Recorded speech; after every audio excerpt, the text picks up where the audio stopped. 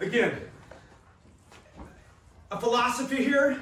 We're not going a lot on, we got some other business to tend to today, so, but we're talking pressure, okay? We're talking pressure. We're talking about that hip pressure in, okay? We're not talking about trying to ride guys with arms.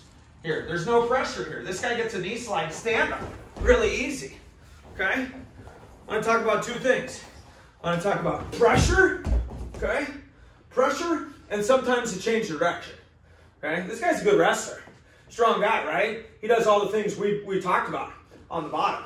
Thumbs turn forward, okay, pressure back, trying to find my weight. So, a lot of times, okay, it's a simple change of direction. Right here, he doesn't seem to be breaking down that way, okay?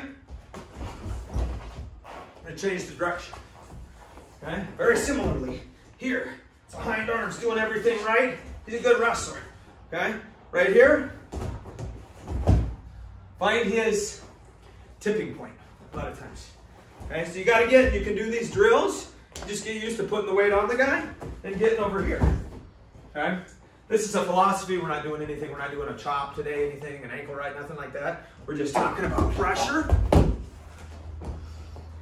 That's pretty good pressure, huh? Yeah.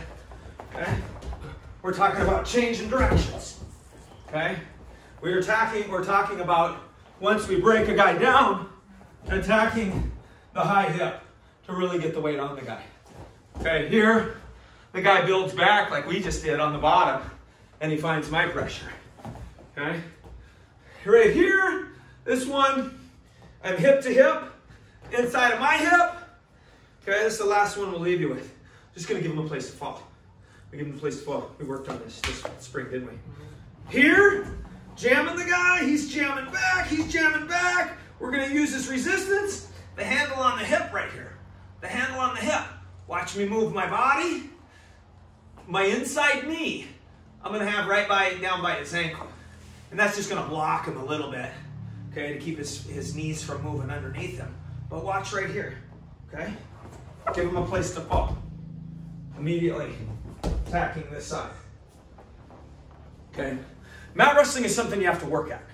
You really got to work at it. The higher level you go, the more important it is. High-level high school wrestling, especially certain parts of the country, you really got to be pretty good from all three positions. So from a coaching standpoint, implement it into your room. If you guys are your own best coach, which sometimes you got to be, especially right now, what we're doing, pick this stuff up. It might not all be exactly the same, but think about the principles and think about putting time in to areas where you're less proficient right now, okay? Wrestling neutral was always my favorite thing. Right? We'd go in and we'd wrestle 75% when I was like running my own workouts or whatever as a high school kid, a college guy. But you got to wrestle on the mat. You got to practice those positions that you're not very good at, and there's a learning curve, and you might get the heck rode out of you for a while, but you have to work in the three positions. They're difference makers. They can change the game.